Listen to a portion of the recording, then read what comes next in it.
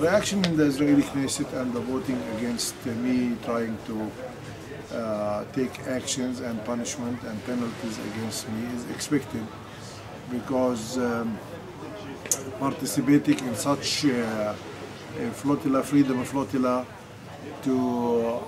with the goal of breaking the blockade on Gaza is something that the Israeli Zionist consensus, it's hard for them to deal with this. How Arab Knesset member dare to do such a thing, while we see it a natural move by myself and by other Arab Knesset members in the past. It is our duty to defend our people and to represent their interests and to give support to the international efforts to break the blockade and to dismantle it and to draw attention of the world to the tragic humanitarian situation in Gaza, which resulted from the Israeli blockade.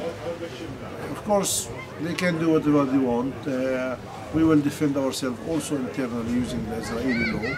We are not doing anything illegal, And if they choose to face me in the court or inside the Knesset with the Ethics Committee, I will take that chance also to unveil the mask on the Israeli democracy that can't tolerate an Arabic Knesset member doing his duty.